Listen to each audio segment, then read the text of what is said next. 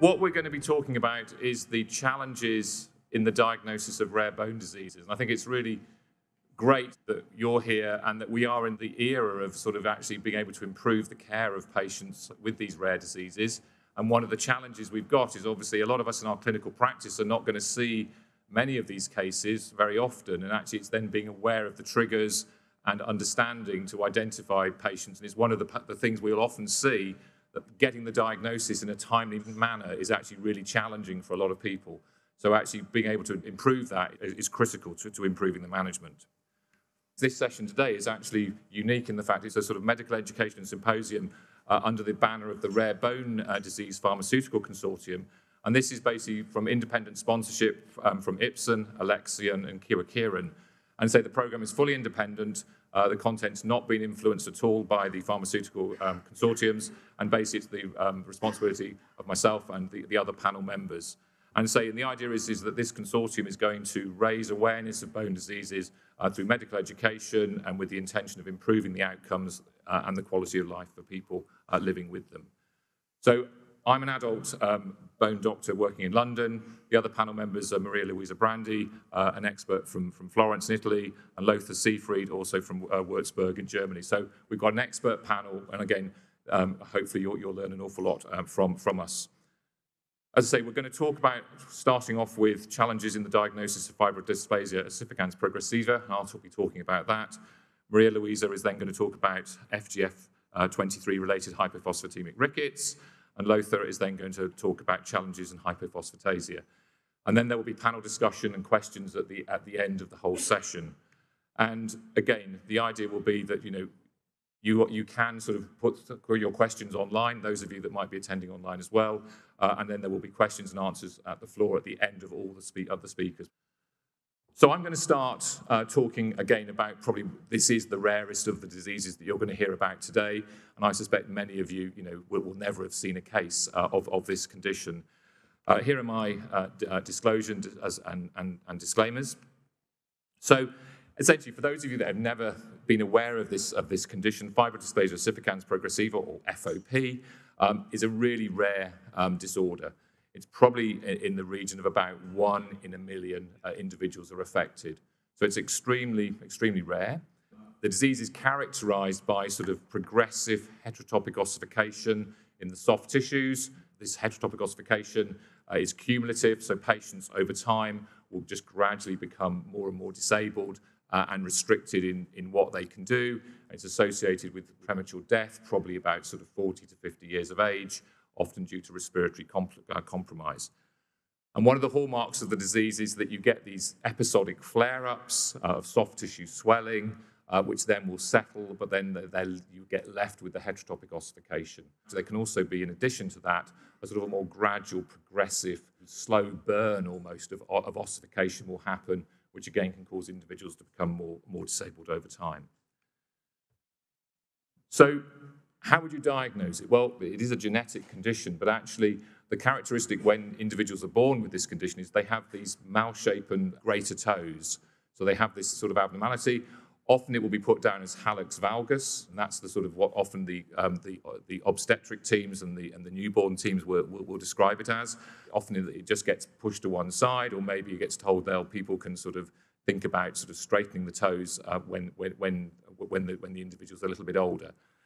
Now, there aren't many genetic causes for sort of abnormal big toes. And actually, again, I would be saying this should be one of the triggers that should actually get healthcare professionals just contemplating, could this baby have FOP if you see a toe like that?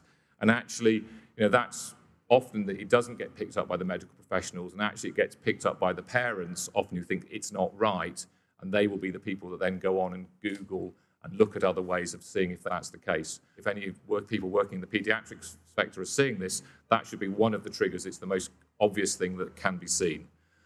If there have been x-rays taken, again, there can be characteristic x-ray appearances which should give a clue that this individual may have FOP.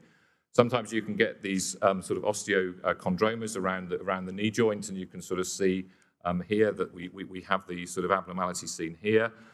Often individuals, again, the babies that are born can have sort of ossification in the vertebrae, in the cervical spine, And again, this can affect the child in the fact they can't extend their neck very easily, and they may not be crawling. They almost go from bottom shuffling to standing because this abnormality here prevents the extension. They have abnormalities sometimes in the thumbs, and then they have this characteristic, it doesn't show too well on the side here, but actually again in the big toe. But again, sometimes babies and the children can be sort of almost in an orthopedic setting or being seen that they've had x-rays taken, but people haven't put the two and two together. And so again, that's something that needs to be aware of. Again, sometimes these individuals their x-rays are there, but the things haven't been put together.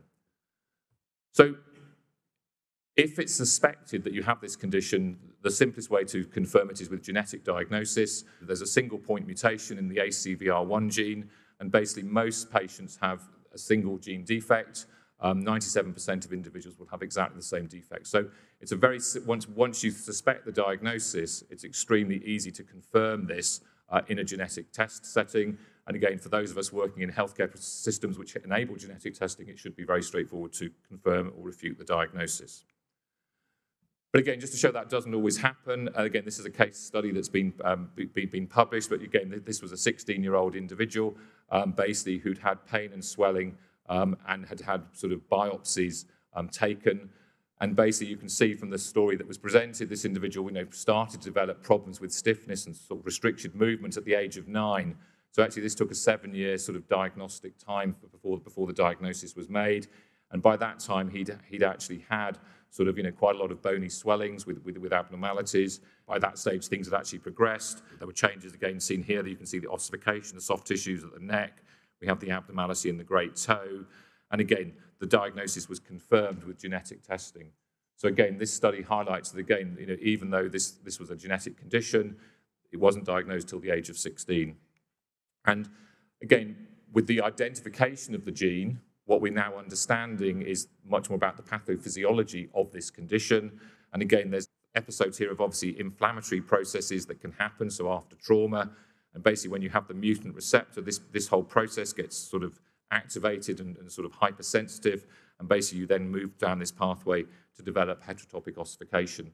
And this sort of understanding the genetic pathway is obviously then will enable us to actually identify targets that in the future hopefully will become therapeutic options for this condition. Again, this is just an illustration of the sort of symptoms that an individual with the condition may develop. So they get these episodic swellings. Here we see a swelling on the back, and these can obviously swell up quite quickly and then settle. And again, from a natural history study of the condition, we can see that sort of the mean age of symptom onset is about 4 years of age for quite a few of the younger patients. But again, the mean age of sort of diagnosis can flag a bit behind that. But again, the challenge here is that, again, and I'm sure a lot of you might be in places of work where you'd be thinking if you saw a child with something like that, your first point of contact might be, is this cancer? And therefore the worry might be that someone then might go and biopsy, which is actually one of the worst things that you can do, because that will cause trauma and then will cause things to develop. So it's actually trying to make sure that your multidisciplinary team is aware that swellings like this on the context of big toe abnormalities should then make you sort of very highly suspicious of FOP. And again, this just shows the symptoms that can cause these sort of flare-ups and swelling. So again, it's just being aware of the sort of the nature of the symptoms that individuals will describe. And you can see again, swelling and pain are important. And again, sometimes there is a delay in people realizing that they're actually having a particular problem.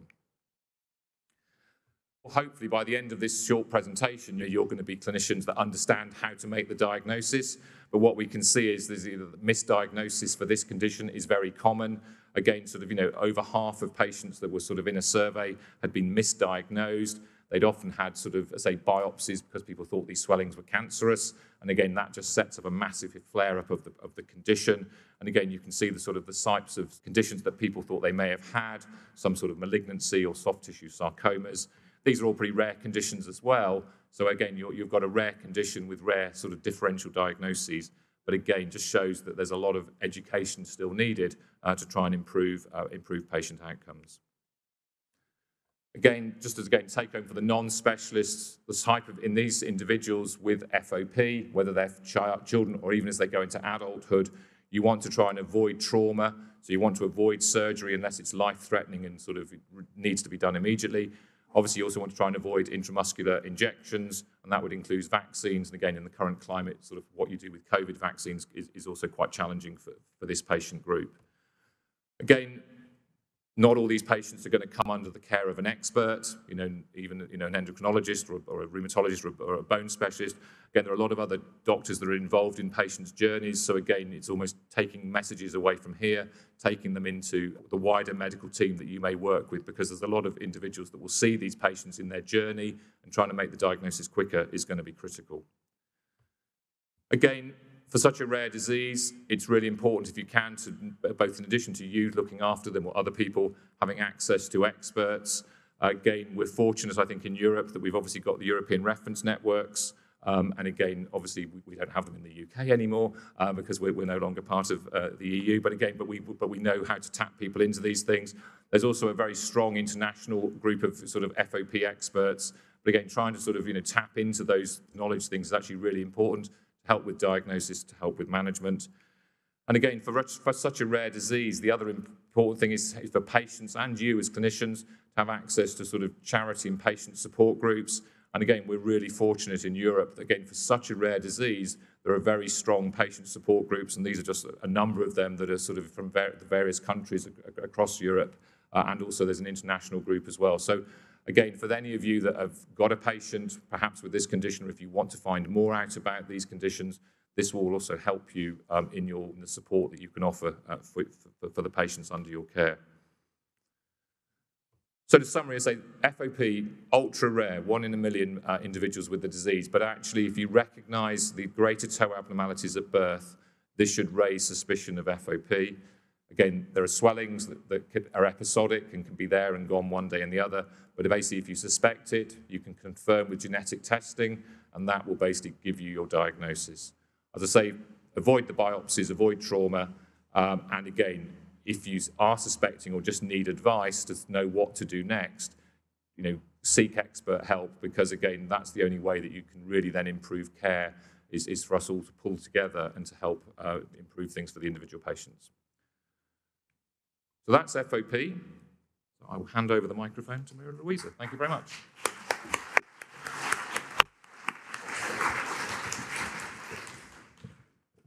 And now we will talk about a disease that should be of interest for endocrinologists, because we have to deal with the hormone.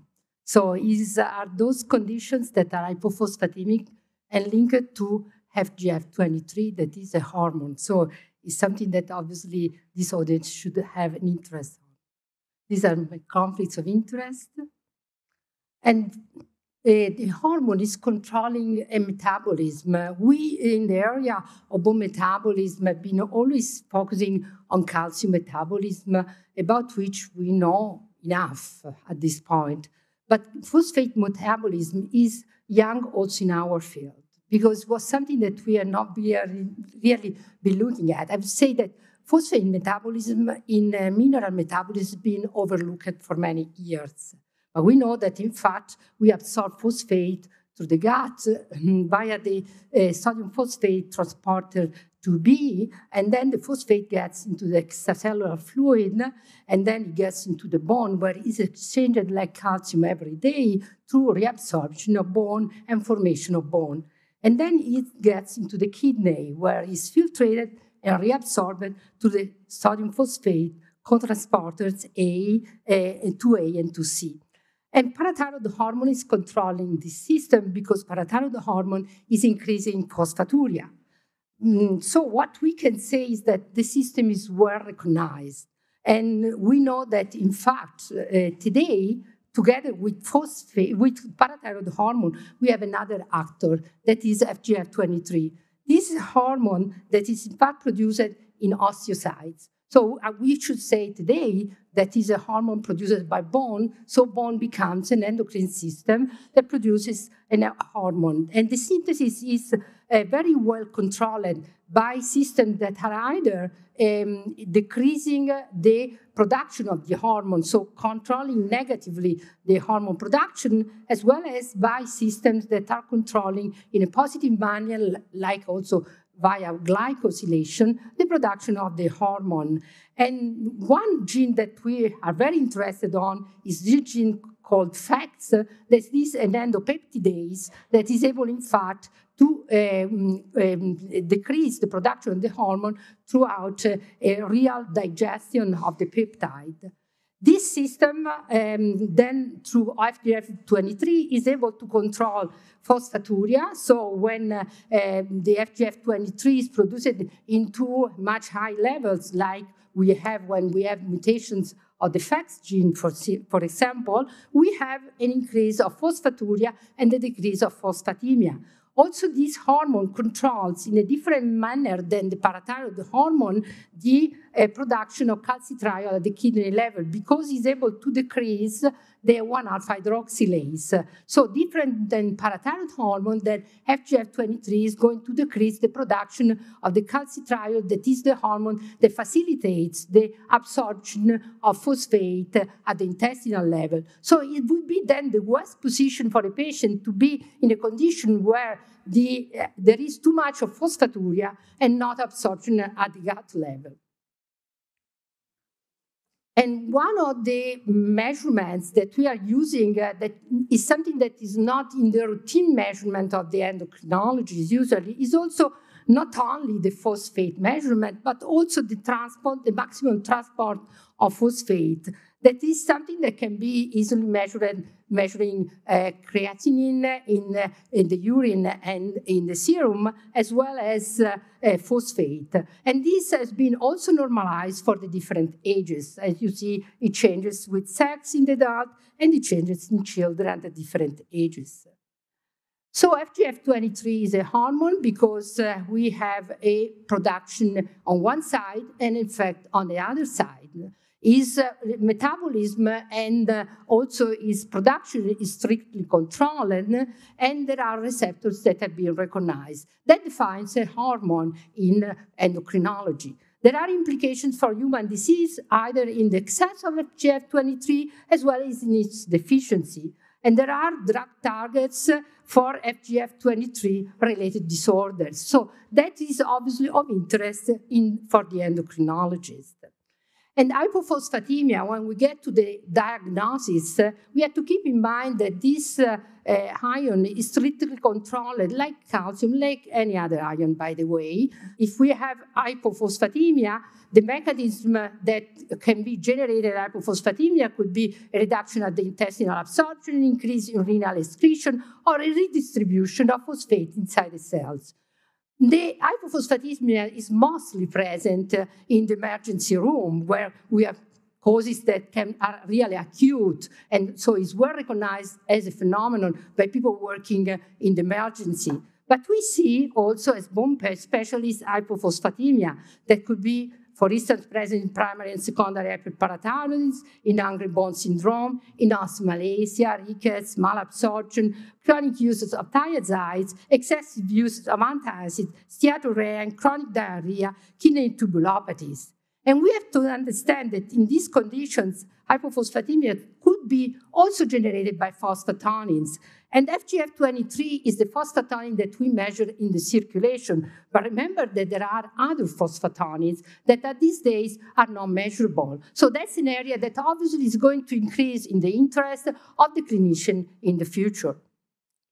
And when we look at the causes and conditions of hypophosphatemia, we have to understand that we have conditions where in fact, the cause is too high levels of FGF23, and this could be either genetic, as you will see here, different conditions, or could be also caused by genetic but not hereditary because it's mosaicism, and also could be acquired, as we will see along this presentation, like it happens in tumor-induced osteomalacia. And so there are conditions where we have an increase of FGF23 just because we are using a drug so simple as iron supplementation. And we have also conditions where we have hypophosphatemia not associated with FGF23, like it happens, for instance, in certain conditions that could be genetic or acquired. Think about hyperparathyroidism. So in the differential diagnosis, obviously we have to keep in mind all these pieces of information. What happens on the so-called X-linked hypophosphatemia that is caused by the mutation of the gene FACS, just the enzyme I showed you before.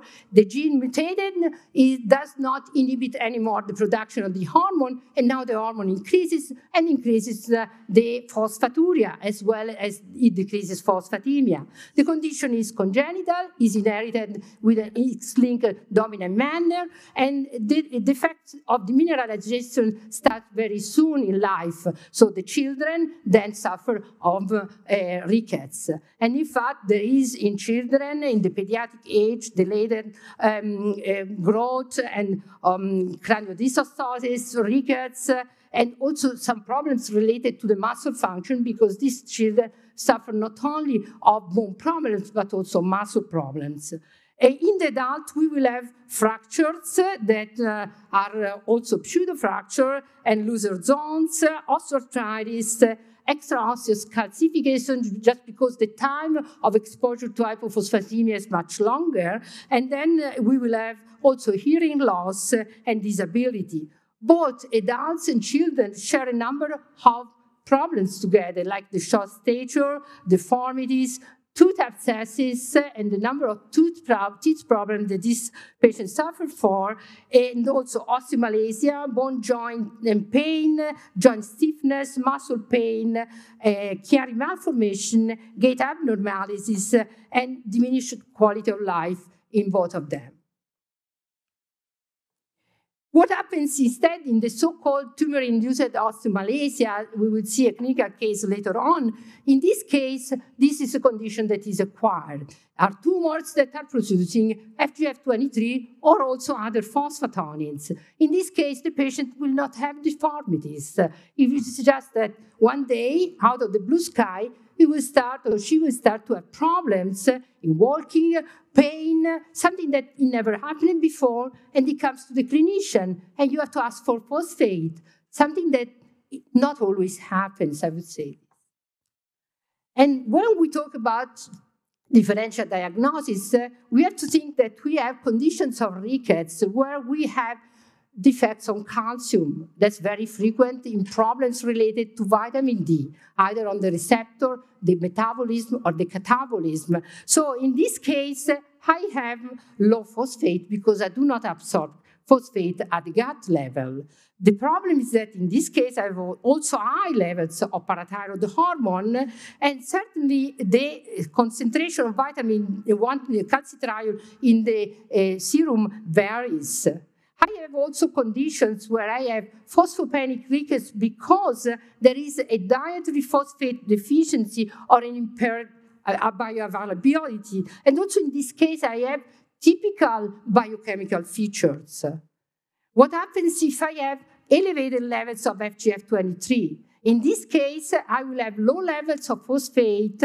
I will have an increased transport of phosphate at the kidney level. Parathyroid hormone could be either normal or increased. So it's not a typical feature, the increase of PTH immediately at the diagnosis. It can happen along the way because hyperparathyroidism can be a complication in this case, but this could be related to the use of high phosphate, it could be related to the low levels of calcitriol, and could be related also to kidney insufficiency because these patients can develop also this.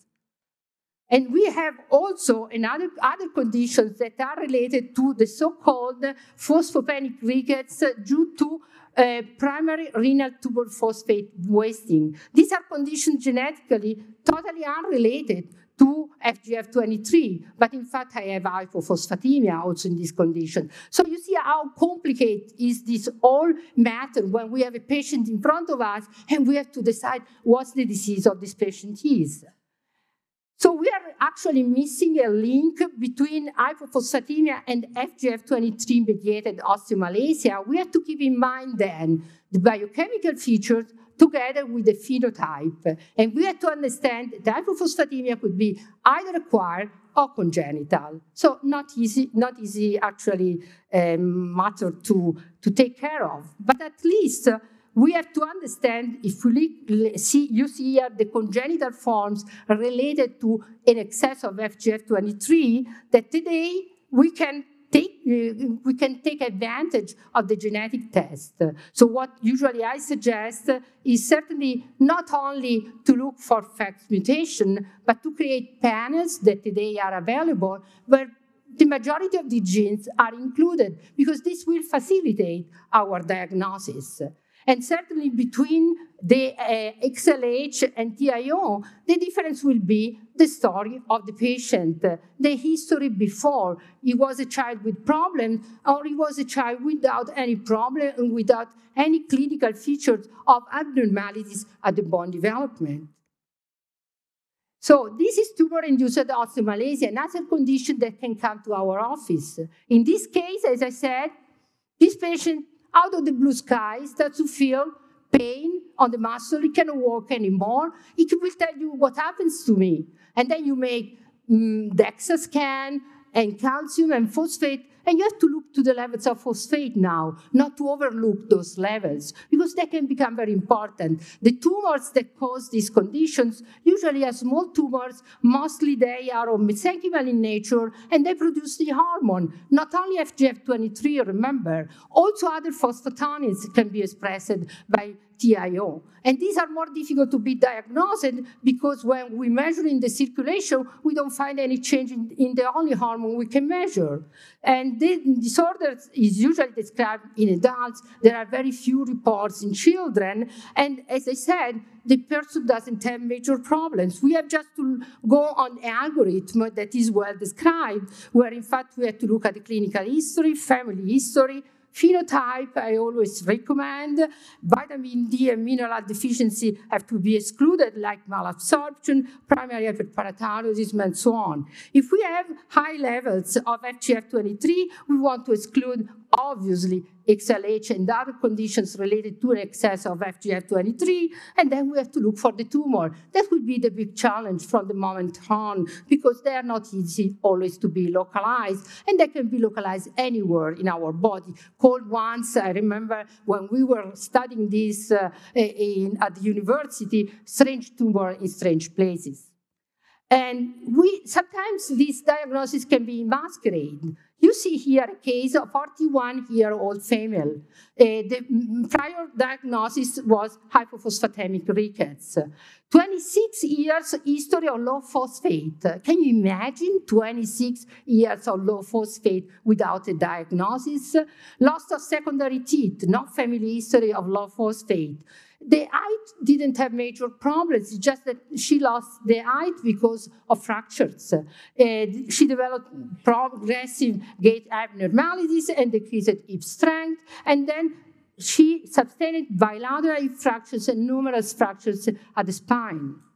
The patient deteriorated then over the years because she required a number of surgeries in order just to stand, and she was confined to wheelchair at the end. The reevaluation of her history resulted in diagnosis of XLH, because she was so deformed. Probably the doctor that saw her imagined that this was the problem. DEXA revealed normal bone density because at the spine this can be actually masqueraded, but everything happened to her in terms of fractures and arthritis. And so the renal ultrasound showed a 4-millimeter non-obstructing culture at the lower pole of the right kidney, so there were kidney stones. There was, at that moment, the idea to look at the 13 gene in vitro phosphophosphatemia panel that didn't show any mutation. So XLH then was excluded. And then the medical team finally suspected a TIO. And the TIO was confirmed because the tumor was found, in this case, through a 68-gallium DOTA-Tate PET CT scan. So what's the message out of this patient? First of all, the genetic test could be useful if we don't take care about the clinical phenotype. I would never have suspected an XLH knowing the story of this patient. Important is obviously the personal family and obviously the family history of the patients. We have always to take care of this. And obviously, XLH could be also a fast mutation, not always is a family story. So the pitfalls of using exclusively clinical criteria, we have to take care about everything. Biochemistry, clinical history. So when we see patients like this, they are not easy patients, they are difficult. And we are also facing difficulties in terms of the use of the assays that are available for FGF23, because there are limitations. Obviously, we tend to use intact and C-terminal FGF23 in the diagnosis of hypo and hyperphosphatemia disease. FGF23 is stable when stored at 4 centigrades and 22 centigrades for 48 hours. Then you are not able then to evaluate anymore the measurement. And it's stable under 5 freeze-thaw cycles. And long-term storage can increase some variability, and the available assay don't give us superimposable data. So we are not in the excellence at these days in terms of the measurement of a hormone that for us as endocrinologists is so important, because it's our referral biochemical matter. What we refer is the dosage of the hormone. So there are problems also in the measurement. So what we can then summarize, certainly FGF23 is a hormone that controls phosphate metabolism and is related to a number of congenital as well as acquired disorders that cause hypophosphatemia, where the transfer of phosphate will be obviously altered just because of the problem of the effect of this hormone. The differential diagnosis with other type of rickets should incorporate certainly an educational background like we are starting now in the endocrine community that is related not only to the physiology of the system, but to the genetic of the system and to also the recognition of the clinical feature of the patients. And what we call the bone doctor, that each endocrinology, by the way, should really be informed about this, because there is so much changing in this area for the future, and we need really to learn how to diagnose these patients and how to handle the management that will be obviously a clinical management and pharmacological of these patients. Thank you for your attention. So, great to see you all here. May I ask you a question up front? So, who is regularly seeing patients? Where are the clinicians? Just raise your hands. Just show me. Okay, that's the majority. And for all the rest, I didn't forget about you. I will come back to you. It's just that I have to awake the clinicians before they're always tired. So, question to the clinicians. Who is regularly seeing patients complaining about pain, musculoskeletal pain, and fatigue? Okay, pretty much the same crowd. Who is regularly seeing HPP patients? Okay, seems there is a discrepancy. Maybe we should make a difference in the next 15 minutes. And with that, I want to start with my disclosures and some basic sciences to include all the rest, the scientists in the group, to talk about hypophosphatasia and the genetic background. So hypophosphatasia is actually a genetic disease caused by variants in the ALP gene located on the short arm of chromosome 1 up here, so nicely depicted on that picture. There is a wide range of variants, and this gene actually is responsible for the vast majority of ALP activity that we detect in serum. So 50% coming from the bone, 50% coming from the liver, and all of that due to that specific gene. So if we have a deficit in that gene, serum ALP will be low, and that's the first learning that we should take as a take-home message. There are numerous isoforms due to nicely variants regarding glycosylation patterns. We don't have to go in that detail now, but that is what the lab does when they observe different isoforms of liver and bone, and there are actually several liver isoforms and several bone isoforms, but that's very, very specific. So here's the beauty of the enzyme. It's actually a dimeric enzyme so composed of two chains. They have a GPI anchor, which is very important to reflect. So it's a membrane-bound enzyme. It's active within the tissue. So what we are essentially measuring in the serum is just the spillover or what remains when tissue is destroyed. So we can easily increase alkaline phosphatase activity in the serum just by going binge drinking for a night. But that will not heal anything, even not hypophosphatasia. So the enzyme has to be active in the tissues. It has to be active on the membrane. It has two active sites, and it's cleaving phosphorus conjugations, actually physically ester bonds. There are more than 400 different variants that are known and conscious in that gene, and the number is still increasing. And the pathogenicity of these different variants is very distinctive and different.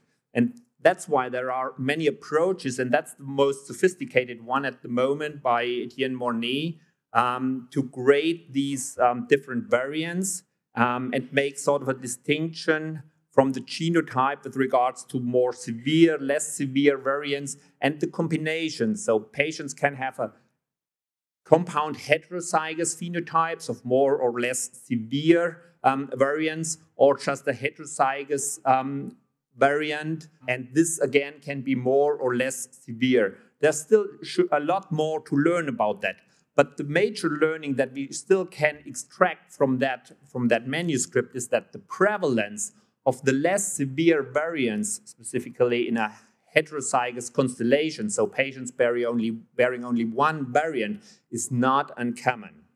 So the prevalence indicated here is 1 in 508, and I would agree.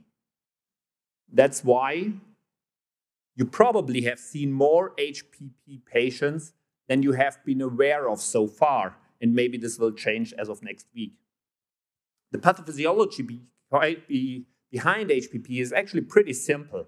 So if the enzyme doesn't work, phosphorus bondages will not be cleaved, and we have an accumulation of inorganic pyrophosphate, which is actually the key marker of the disease. The problem is that we cannot measure that in clinical routine lab assessments, and that has a very complex background I will not enlarge on right now. We just cannot. It is only reserved at the moment for scientific purposes, but still this accumulation of inorganic pyrophosphates eventually prevents and precludes mineralization. That's why severely affected patients with hypophosphatasia end up having a mineralization deficit, having a rickety phenotype in their bones. Along with that, they have a mineral homeostasis disturbance. So phosphorus and calcium cannot be integrated in the bones. They have low PTH.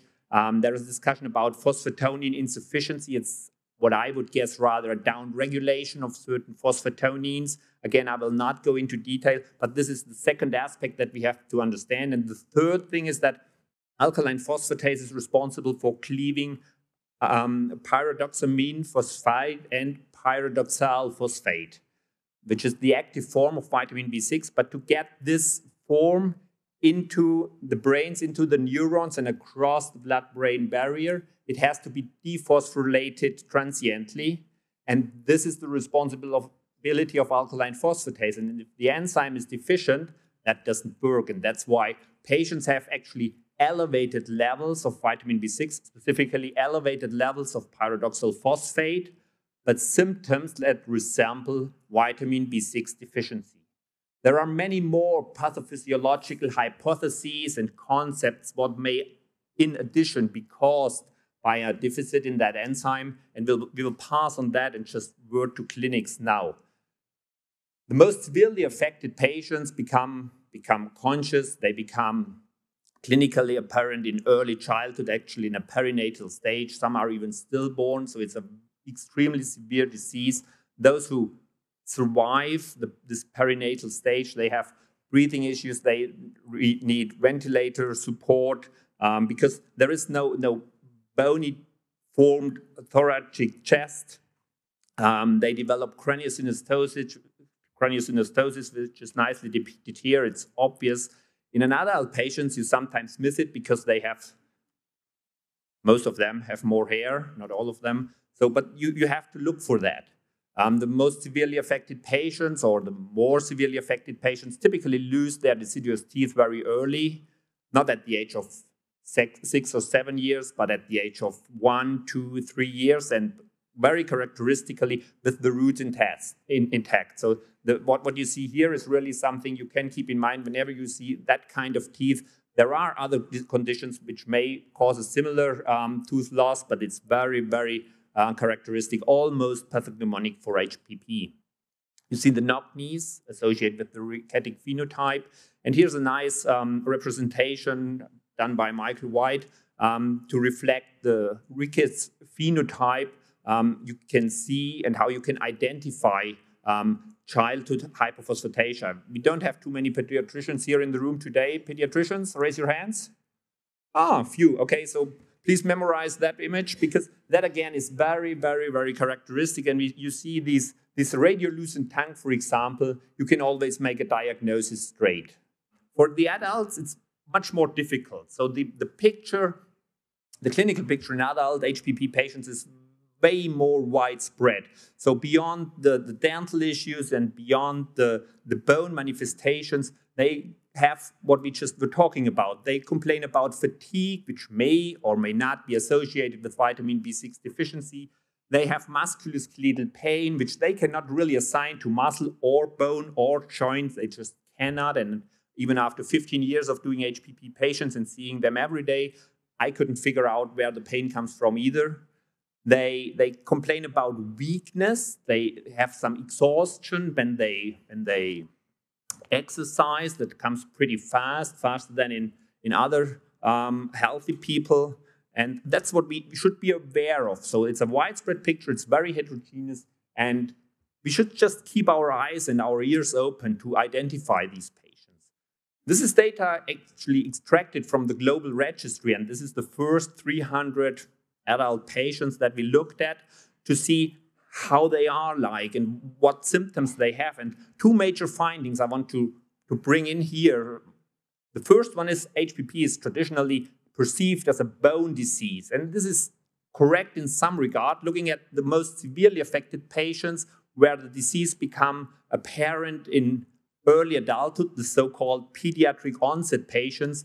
They have way more fractures and pseudofractures, and this is very common in these patients. While in those patients where the disease becomes only clinically apparent later in lifetime, they don't actually have more fractures than the normal population. The second important finding coming along with that is the clinical burden of the disease between those two groups is almost alike. So here are all the different domains of the SF-36 quality of life score, and you can go through all the different domains, and it's pretty much the same, no significant differences in any regard between those with pediatric onset and adult onset.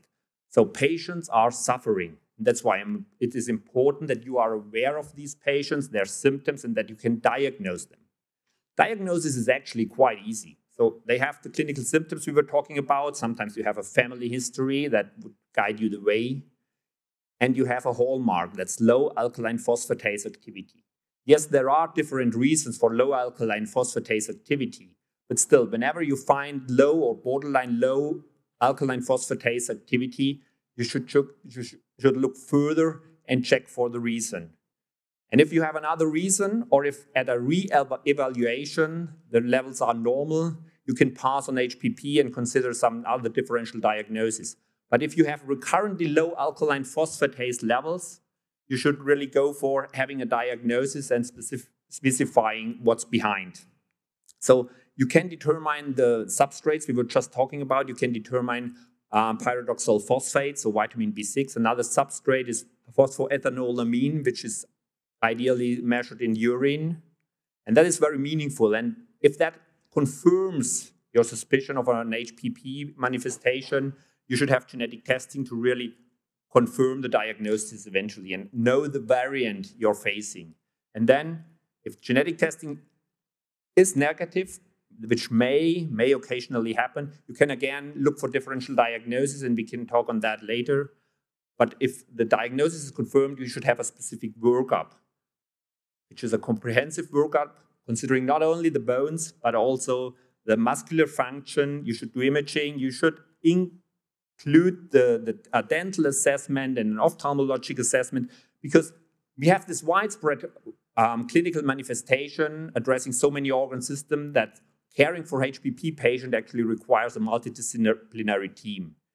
You need, as Maria Luisa Brandi just said, you need a bone doctor who takes responsibility and coordinates all that. But you should be familiar, and the colleagues should be familiar with the diagnosis. So to refer the patient for additional assessments, check for nephrocalcinosis, check for eye calcifications, check for dental issues and all that stuff. I will, again, not go into detail. It's just that you have to be aware of that. For those of you who want to read more about, I would refer you to the paper of a consensus group we had a few years ago. What's written there still applies today. There's no need for bone biopsies. Bone biopsies are not diagnostic. They're interesting, but not diagnostic. The pathologist will not give you a diagnosis. He will, if any, give you some information about deficient mineralization. Those patients who have a severe bone phenotype, who have characteristically pediatric onset disease, they have characteristic bone manifestations, and some of them are represented here. So you see these pseudofractures, these loose zones, the diaphyseal aspect, specifically at the femur, sometimes at the metatarsal bones.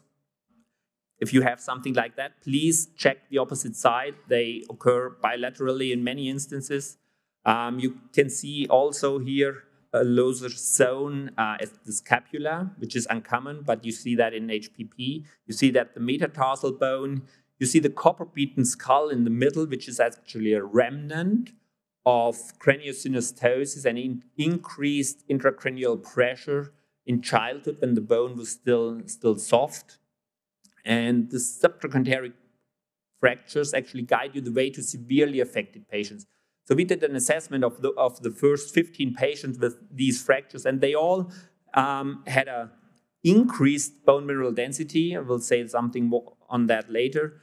10 of them had these fractures on both sides, and all of them had a compound heterozygous phenotypes, so clinical variants on both alleles. So that's really what determines the severe phenotype. And as a complicating features, half of them were on bisphosphonates erroneously before. This should not happen, so you should preclude bisphosphonate treatment from these patients. And 10 of them had hypovitaminosis D, which again should not happen. They should be replenished if they are deficient. I've heard things about they should be spared from vitamin D supplementation. They should not. So if they are deficient, please replete vitamin D deficiency in these patients. And again, hypophosphatemia is not another form of osteoporosis. So checking more than 100 of our patients for their bone mineral density, it appeared that they're essentially normal. There are some who are above, some who are below the average range, but we only, as a hallmark, have elevated HPP, elevated bone mineral density in severely affected HPP patients with rickets due to the condensed osteoid. So you have erroneously high bone mineral density in those who are severely affected, but we have, and that's the one to the very left in that panel, but you have essentially normal BMD in all the others, not so severely affected. And to conclude, and this is my last slide, we will not talk about treatment in detail today, but you should be aware caring for this patient, again, is not just straightforward, one drug fits all or one approach fits all. It is a modular treatment, and you have to assemble your blocks to meet the individual patient's need. This may or should comprise analgesics because patients have pain, as I mentioned before. They need some exercise intervention, physical therapy. The most severely affected one definitely can be helped with enzyme replacement therapy, which is available. But they also need specialized surgery and all that. And that's why you need a multidisciplinary team to ensure and warrant appropriate treatment for these patients. With that, I have the summary to the left for those who want to get some details. I will not read it out. You can read it yourself. For those who are already out in Milan for a nice evening, you just look at the picture to the right. Thank you.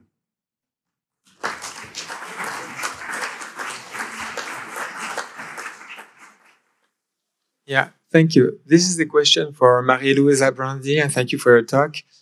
I only have one patient with TIO, but I also missed the diagnosis for 3 years, even though I had suspected he had upper normal level of FGF23, and I went to the genetics, and I did a CT scan on thorax and abdomen, and actually, and that's the point, he eventually had epilepsy, and he had a 5 centimeter tumor in the brain. So maybe we should also stress that while doing the genetic, do a whole body imaging. And I was interested by your PET scan data talk, gallium. Is that the best imaging you should do in this condition? No, you have really to try any type of image system is available, because these are tumors that are really difficult to be localized. And sometimes when I hear people say, oh no, but all of them can be localized, I just think that they don't see these patients. Because they are difficult. So any type of technology, we started with arthroscan, can you imagine? Because some of these patients also show up because the tumor has orthostatic receptor. Don't ask me why, because you don't know that. But that is what anything you have available, respect and CT technology, and your body, because sometimes the tumor can be in the bone, in the foot, and if you stop just on the knee, then you have problems visualizing the tumor. And what is very important is also the measurement of phosphokinase that you mentioned. Yeah. Sometimes when we have difficulty in localizing tumor, we can also do something that endocrinologists know very well to do, that is catheterization. And this at least can help knowing where the FGF23 comes from. Ratio between peripheral and eventually. This way, we have been at least recognizing the place where the tumor is localized. And this can help you also in the future localization procedure. But it's a difficult tumor to be. Okay, thank you. Yes, Heide Siegelko from Göttingen, Germany. In the XLX, it's also to Maria Luisa. Our XLX patients have hyperparathyroidism. And we know that there's a pathogenesis, but we know that there are also publications on children not treated who have a hyperparathyroidism. And what they saw when they analyzed the parathyroids is that there affects gene expression in the parathyroids. And I wonder if you have a theory what FEX does in the parathyroid gland. That's a very good question. There are these records on this of that gene. And so theories that eventually either the local production of FGF23 could have a role in the control of parathyroid hormone secretion, and all the papers that have been available up to now don't tell us very much what is the mechanism. And your point is right. If we have hyperparathyroidism very young child, we cannot co-impose the excess use of phosphate. We have the low levels of calcitriol, but this wouldn't be enough to develop in the child this type of problem. We don't have obviously kidney failure. So everything that we mention as pathogenetic to the childhood function. Also the records on the control of FGF23 by PTH and vice versa have been very controversial today. There are records on patients that have been parathyroidectomized and looking at the levels, but nothing is carrying out they understand it. Okay. So I thank don't you. have that part. Okay, thank you. Rachel Crowley, Dublin. I have a question for Dr. Seifried. When I worry about hypophosphatasia, it's in patients who have had an atypical femoral fracture with bisphosphonate, often of very short duration, and if they perhaps have a muscle phenotype maybe beforehand. do those patients with a milder phenotype have the capacity to mount some alk-phos response to a fracture? Is there a pattern that we could track that would show this is different to other patients? Is there a clue at fracture? Okay, better now. That's a very good question. So first thing, if you have this type of fracture, you can assume that the patient should be more severely affected. I would guess he has a compound heterozygous phenotype, as I just showed you. Almost all of those with the fractures have a compound heterozygous phenotype. And to some extent, you can increase alkaline phosphatase activity in these, so that it is somehow responsive, for example, to medical intervention. If you prescribe teriparatide, for example, which has been done occasionally, they will increase slightly, but not too much. And that's why these are actually the candidates for enzyme replacement therapy. If you have some even milder affected patient who is at the borderline low alk-phos activity normally, and you treat that one for osteoporosis, for example, with teriparatide, he will respond very strongly, and you can increase alkaline phosphatase level from 30 to 70 or 80. And that's another hallmark, actually, of less severe hyperphosphatemia, while in those who are severely affected, the level of increment you can achieve is limited. So, and that's why healing is actually compromised. So some have the capacity to heal, even though it takes longer than in non-affected patients. In some, the healing capacity is insufficient, and the fracture or the loser zone will not even stabilize over years. Thank you. Hi. Ciao, Florence. Congratulations for your talk. I have a question for Dr. Siefried. So about these adult patients, so they have a copy of alkaline phosphatase. And so what do you think about muscle wasting and myopathy in these patients? Because vitamin B6 functional deficiency can contribute. So do you think that forcing the system with the high doses of vitamin B6 could be of any use in these patients or not? That's another very good question. So the potential hypotheses that are communicated about how this muscle weakness and exhaustion comes about is extensive. I could quote 5 nows, and I give you some more that I have in the back of my mind. So it's complex. We just do not know where the weakness comes from at the moment. The hypothesis that it may be associated with vitamin B6 deficiency is valid. And to be very open, I tried both. So initially there has been a concern that providing vitamin B6 may even increase the B6 levels, and that's why it was avoided initially. We tried to avoid B6 from the nutrition and anything. It did not improve anything. Then there was another consideration that if at least 5% of vitamin B6 we have is dephosphorylated, why not accept increasing the levels extensively? So if we have vitamin B6 level at 800 nanomole, we would still end up with having 5% of that dephosphorylated, which may be sufficient to overcome the clinical issue. And again, they didn't work.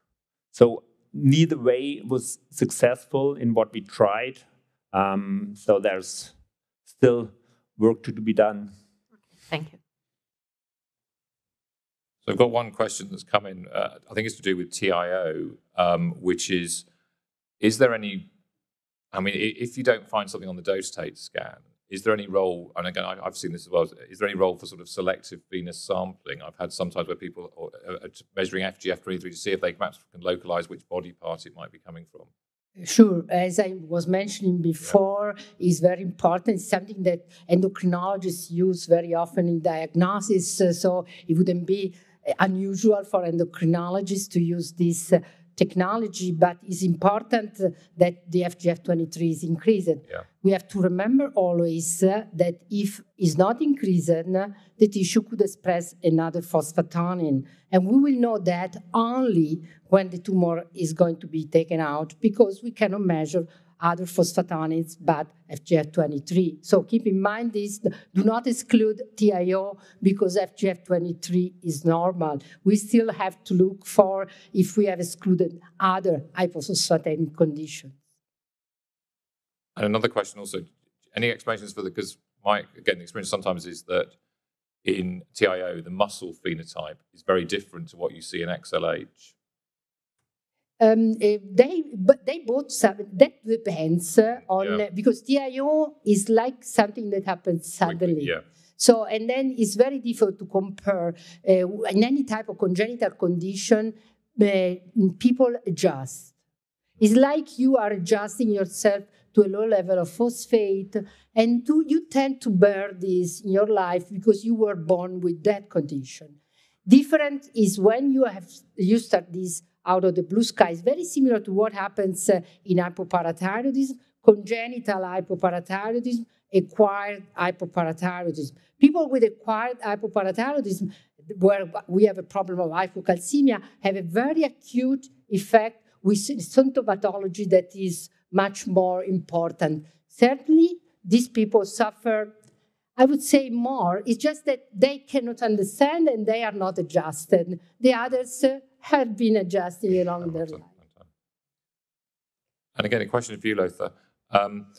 You sort of implied, I think, that perhaps we're looking in the wrong place sometimes for some of these HPP patients, as in they're not all in the fracture clinics. So maybe they're in the chronic pain clinics. Have there been any studies looking at how common low ALP might be in the chronic pain, as in it might be more of a rheumatological, they could be languishing in a lot of rheumatology clinics? I just wondered what your thoughts were on that. Thank you. Very important aspect is specifically those less severely affected who do not have a bone phenotype typically or commonly end up in the bone clinic, in the pain department, or at the neurological department for chronic fatigue syndrome, or at the rheumatological department, so commonly assigned to fibromyalgia.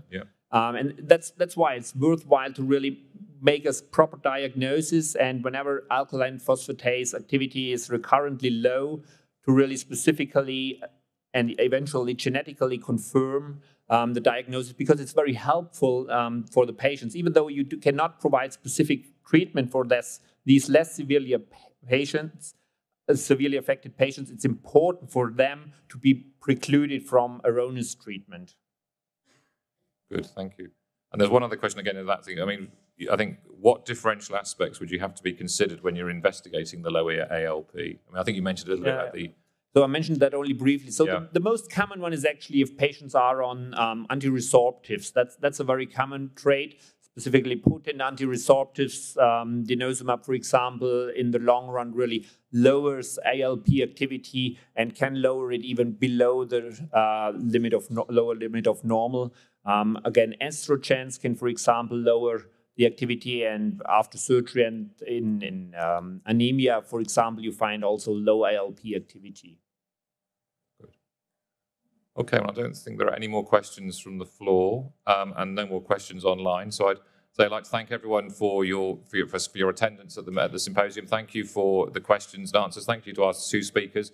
Please do provide us with some feedback. I think it's really important, and it will help development of any more of these types of meetings. So thank you very much, and enjoy the rest of the conference. Thank you.